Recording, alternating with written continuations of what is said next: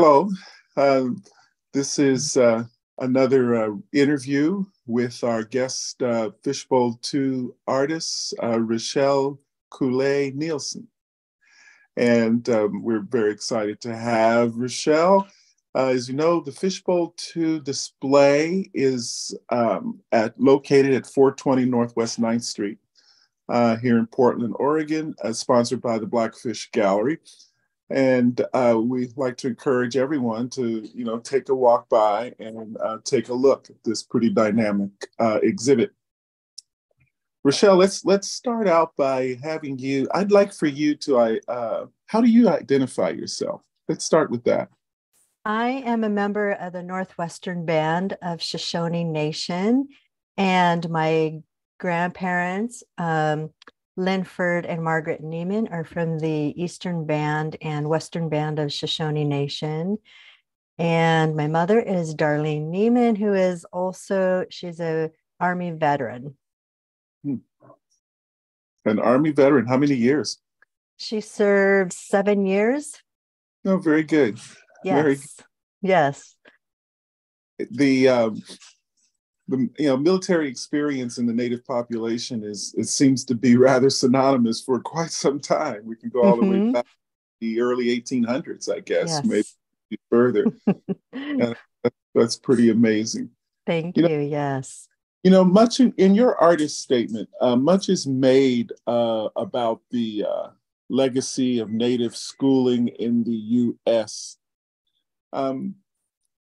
And how formal education participated in the violence of settler colonialism. That's a quote from your statement. How did you arrive at that issue as your art practice platform? I didn't experience it personally, but it was my mother and all my aunties, my relatives, grandparents, great-grandparents. They are the ones that experience that. And the result of the experience, especially for like my mother and her personal story, was that when she was 5, they were forced to go to school. Fortunately, we did have a little school on our reservation, and that the government forced all the children had to go to school.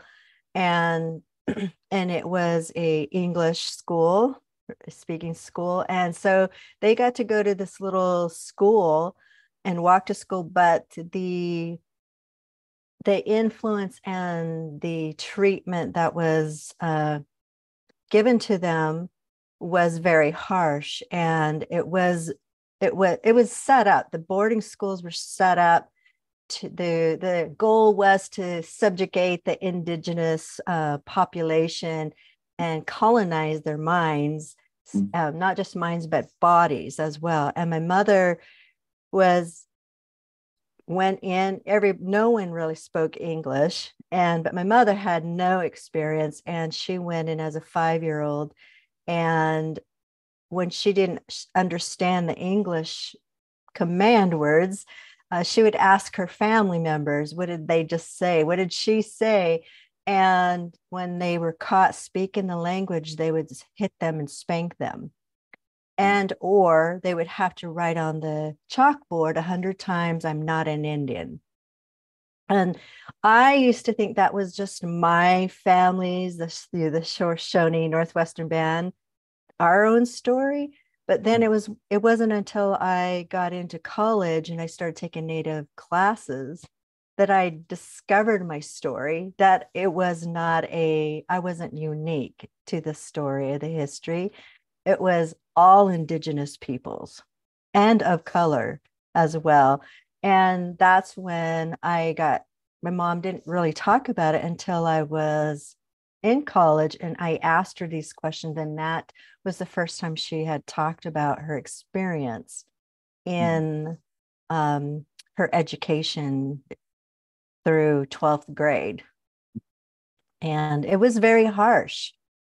And it's just, I can't even imagine treating a little 5-year-old that way. They're babies.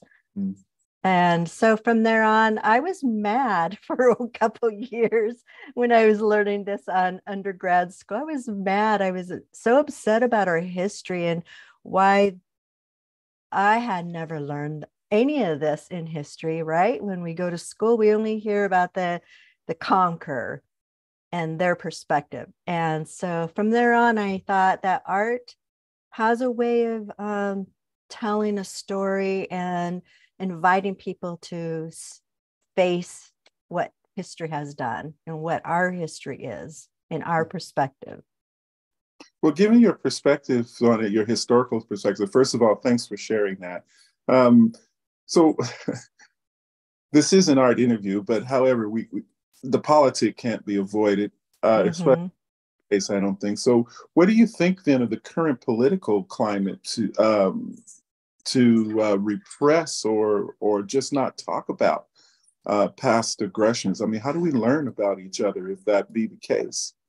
Right. So it takes someone to speak up. It takes a community to speak up and talk about the events and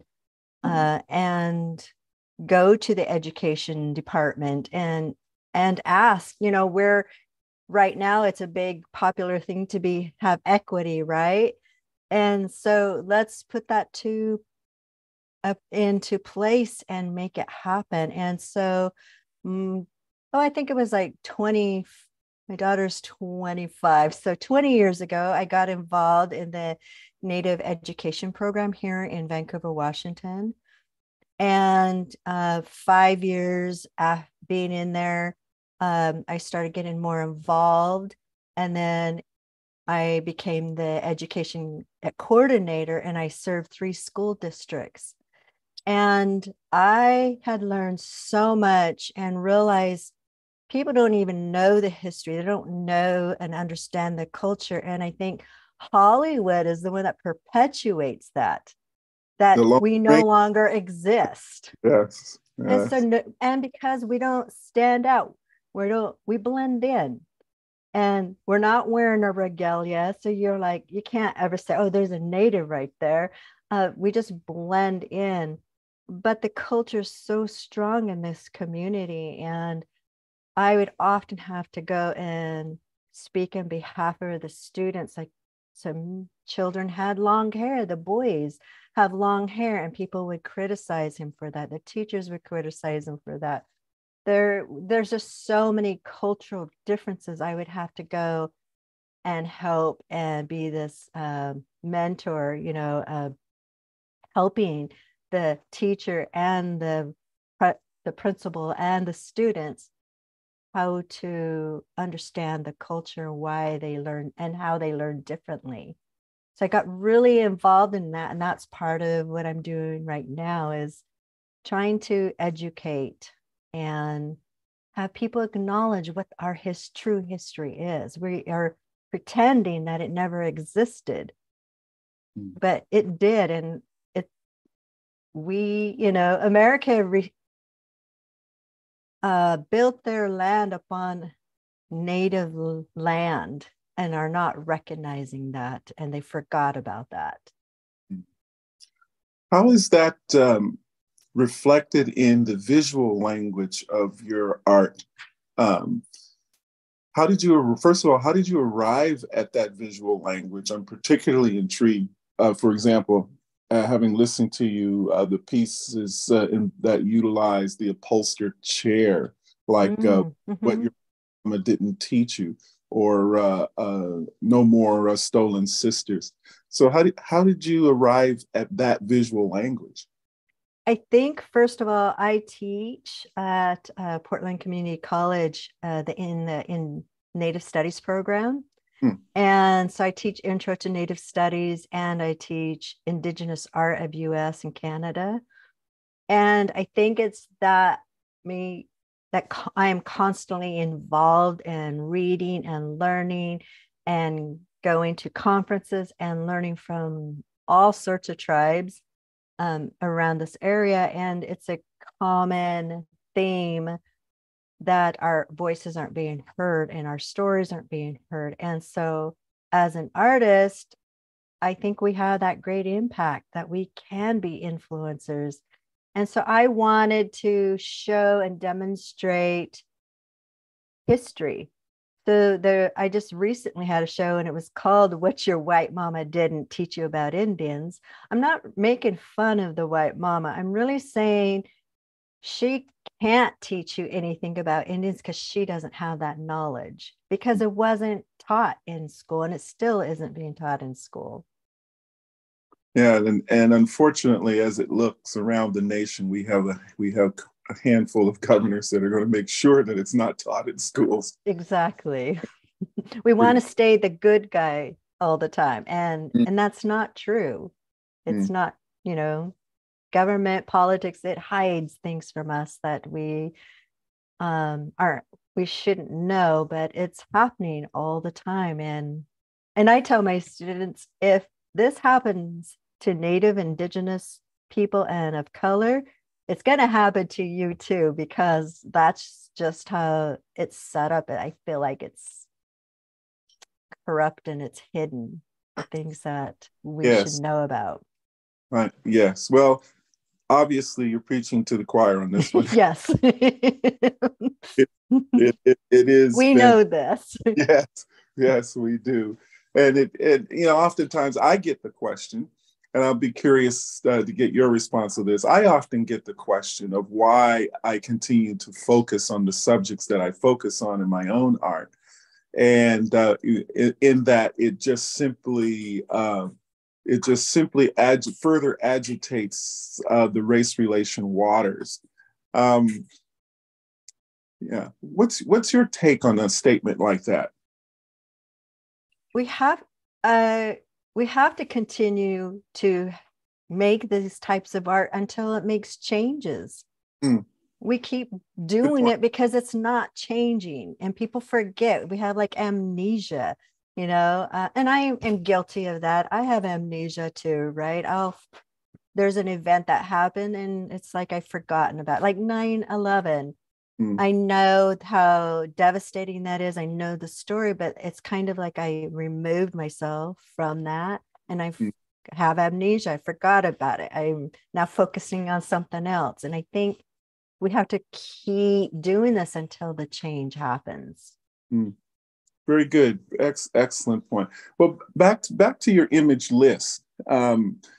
But first of all, those were incredibly compelling pieces of work. I really compliment you on that. It's been a while since I personally have seen the conceptual approaches around very important, very complex ideas. And I often am curious about the journey of arriving at that visual language. So I have to come back to the chair. So take me through that. How did you come to that item as representation of the issues we've been discussing so far? Well, I had the opportunity to meet Jean Quick-to-See Smith, one of my favorite artists. Really, definitely one of mine too. Yes. Yeah, and she came and did a studio visit, and she's the one that said, "Rochelle, you need to keep pushing yourself and tell the story." And she's the one that said, "Rochelle, I think you should do a show called What Your White Mama Didn't Tell You About Indians." So this was like. She's the one. I haven't emailed her yet, and I got to send it to her. Say, here, I did it. She's the one that gave me the idea, so I can't say I came up with it. But I was intrigued, and I thought the title itself is intriguing. It's kind of like we get to laugh at it because it's like, I find that most people who are of color laugh at the title, like, oh my gosh, that's so brazen of you and so bold. But at the same time, I've been known as like a trickster, and I was really offended by a friend who said, "Rochelle, you're a trickster." And I was offended by that. I was like, I'm not a trickster. I don't do that. But then I realized I am one. A trickster doesn't mean that we are trying to make your life miserable. We like to challenge your thinking and the way you think. And so that is where that whole concept came from. But again, like I was telling you, that I'm teaching, and that has a huge influence. And I always am thinking of ways how I can create work and art pieces based on history.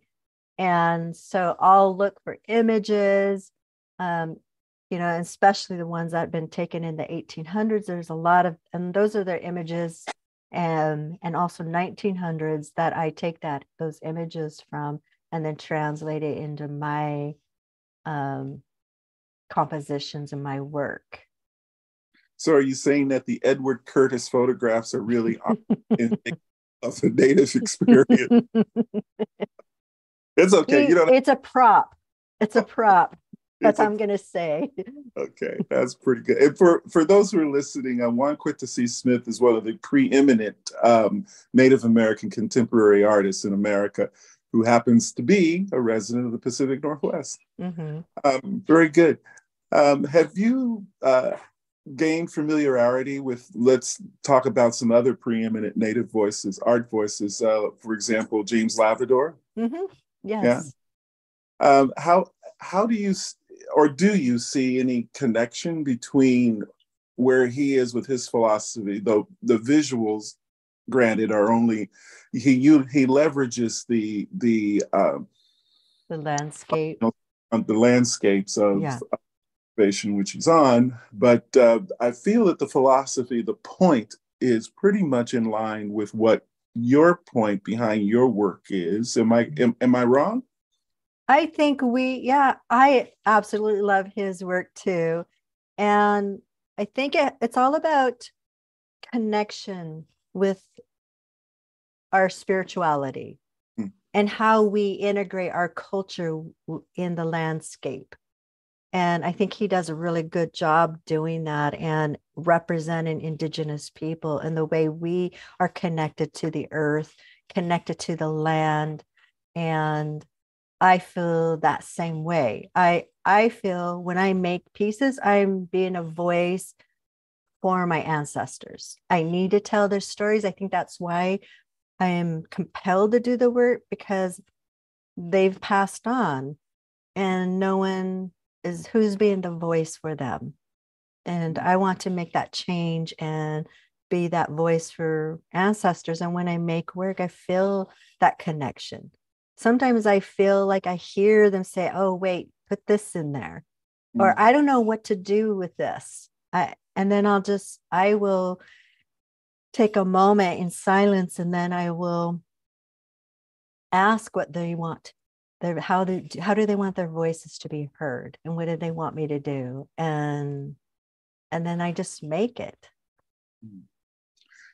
Your students are you're the adjunct professor at Portland Community College. Your students, how do they express themselves around these ideas? Because surely I'm assuming, it's an assumption, so correct me, that you are bringing your philosophies into your teaching practice to them.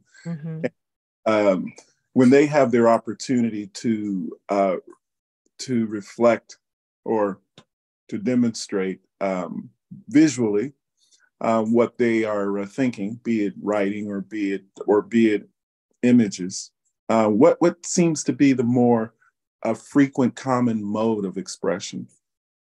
I believe most are, I feel anger for them. They're angry about the school system. They're angry that why does it take this long for us to learn about your culture when this could have been taught all along from grade school? And there was a part that I read, I can't remember where I read it at, but it stated that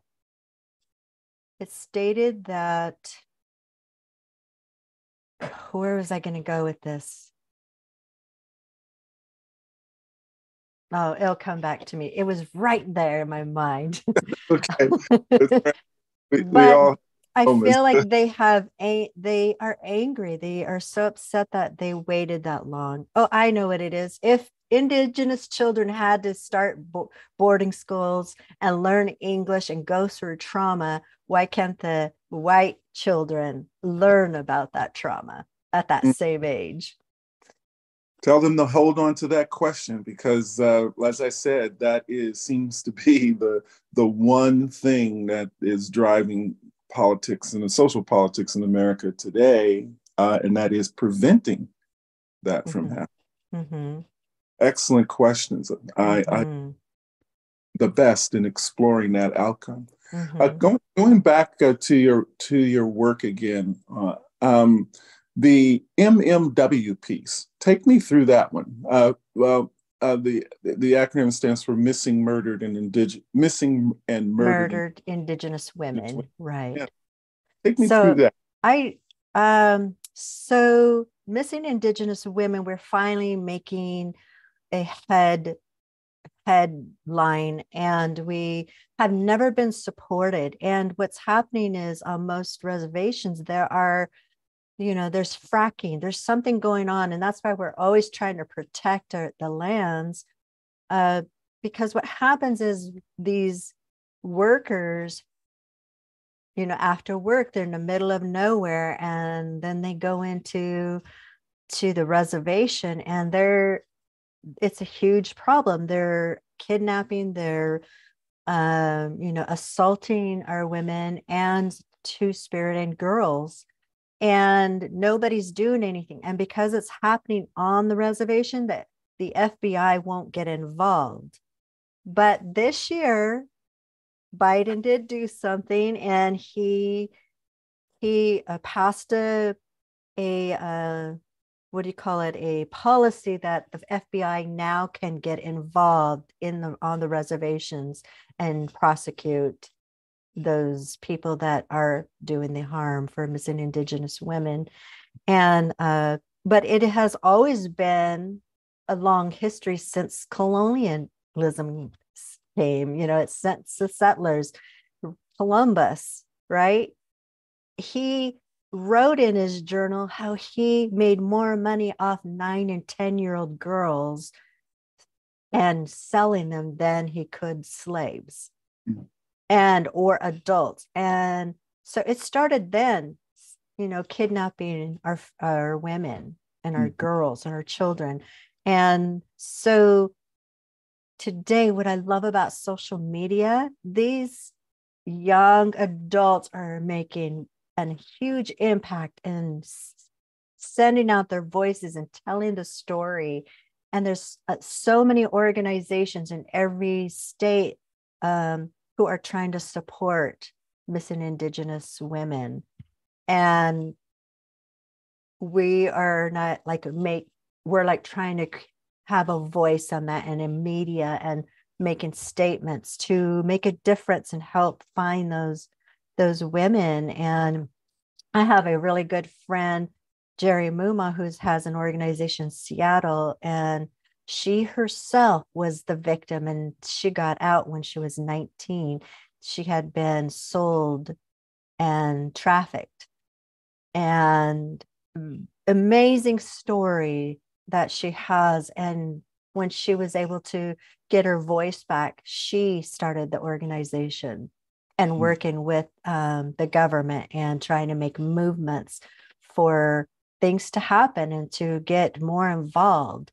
Because as you know, when it comes to women or men in color, and the same result happens to white women, the white women get the attention, the media gets involved. But when it happens to us, nothing happens. So we have to be loud, and we have lots of political leaders, Indigenous leaders, who are speaking up about this problem we're not being supported. Well, it is a problem. Personally, I can speak to that problem. My grandmother actually talking about that issue in many of the conversations. she and I had. My grandmother was half Choctaw Indian, Choctaw, yes. and a lot of those conversations have found its way into my own work. But I've long been intrigued by the fact that most Americans don't realize that Native reservations are sovereign soil, and that can be a good thing, but it's often been exploited in that crimes get committed on the reservations, and it's a lot like the old days of the U.S., let's say, where a crime was committed in one state. If you made it across the border to the next state, you're free. Yes, and that's pretty much how it is when it comes to the reservations. Yeah, and it's interesting that my point being is, it's interesting that situation to me has persisted as long as it has, when we've already, as a nation, had to come to grips with that problem, and we took action by federally declaring activities as being, criminal acts that can be pursued across borders. Mm-hmm. I guess if you had more banks, and if those banks were being robbed, that might help.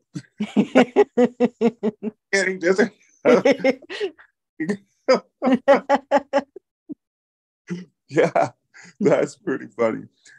Well, so I'm assuming then that the chair figure in that piece, Missing Murdered Indigenous Women, the fact that it's empty is the representation point. Mm-hmm. Am I wrong? No, you're right. You're absolutely right. Fabulous. Absolutely fabulous. Let's see where we are. I had one more question for you. Oh, I know what it was. So can you tell me what is next for Rochelle in terms of the work? How do you see it evolving? I feel like that I want the What Your White Mama Didn't Teach You About Indians to evolve in going to academic settings. I want them to go into galleries and universities, academics, so that, because it's about education. And I'd like to challenge the system and still continue to talk about the history of Indigenous people. And I want to see that happen, but I also am really involved in have a series of abstract paintings, landscape paintings, and they're all of Wyoming. So, and that's where my tribe originated, in Wyoming, but on Yellowstone Park, is where we did all our gathered at our medicines, hunting, did our ceremonies there. And then when it was declared a national park, well, then we became an inconvenience to the visitors, and the visitors complained, and so then they kicked us off our own area to have ceremonies, and we no longer could attend there any longer. So I go there, and I've taken all my own photos. I don't like to use other photographers' work, so I've gone there and have taken my own pictures so I can create my own landscapes. I like to do beadwork into my paintings and incorporate that material of traditional way of creating. And so that's one of the things I really am interested in, as well as these abstract paintings. I've seen that quite a bit in paintings created by Native peoples, incorporating the beadwork into that. The significance of the bead. Can you talk about that for a minute? Well, the beadwork, actually, it was introduced, maybe there's a record, maybe late 1600s, but it wasn't really part of our everyday. That wasn't our traditional way of making things.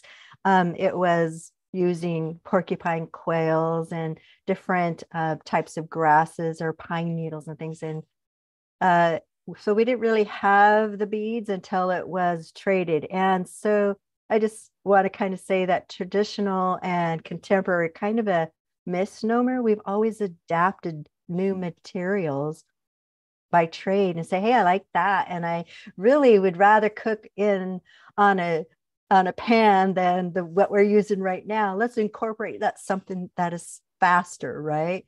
I mean, we're always inventive and bringing in new things. And so beading is something that I didn't learn how to do until I was in my 20s. And I didn't have my language. I didn't have the native storytellings. I didn't have like this knowledge of traditional, materials that I would use. I didn't learn any of those things. It wasn't until in my 20s that I started asking my mom, and then she started incorporating and teaching. It was just a beautiful thing and a beautiful experience that she finally felt comfortable and unafraid to teach us all the culture of what she knew, how to make, how to bead, how to create moccasins, how to dance, how to then speak the language. All I know when I was a young child was all the command words. And so I always thought I was a great kid, but then I reflected back and like, I always was told to be quiet, sit still, listen, you don't have ears. And I'm like, I don't know. I think I maybe challenged my mom. Because why do I just know those words? Understand. Yeah, that brings to mind the article I read last week in Art in America. The title was on the authenticity of Native American art, and the author was he's trying to make, it was a he, and he was trying to make a point about how much has been appropriated from the native language and being passed off today as being authentic voice. Interesting. What do you think of that? I think I'll have to think about that one for a while. That's a really good statement. I'll have to think about that one. I don't have an answer right now. That's well, that brings us to the end of the interview. And Rochelle, I really totally enjoyed it. Thank you, Eddie. And those again who are listening, Rochelle's work is in Blackfish Gallery's Fishbowl 2 project, which is on display at 420 Northwest 9th Street here in Portland. And we obviously would like to encourage everyone to stop by, take a look, and venture an opinion. It's important work, and we're very pleased to host it. So Rochelle, thank you again. Thank you. Appreciate it. Bye-bye.